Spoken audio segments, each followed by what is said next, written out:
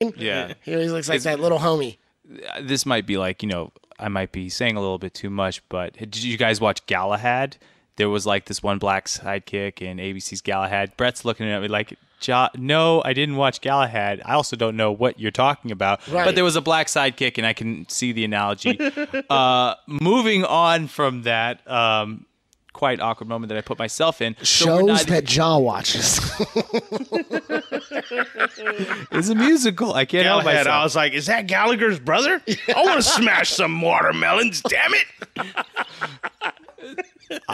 I like musicals. What's wrong with that? And fighting, and it just shows that MMA can come from anywhere. His Tinder profile. Kyoji Horiguchi, are we saying that there's not a chance? We've said that we've said this before, where we thought not a chance in terms of. I'm never saying that again. In terms of Pettis versus Dos Anjos, we've sat in this room and we said that before.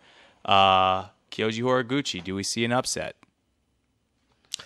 I think we see an upsetting round, but I think DJ still wins. He still pulls out the victory. I'm not sure he's going to finish him. But I definitely he's going to remain the title holder. Last thoughts on this, Brain? Definitely. I don't see the upset, but at the same time, we've been wrong before. It is MMA. Anything can happen on every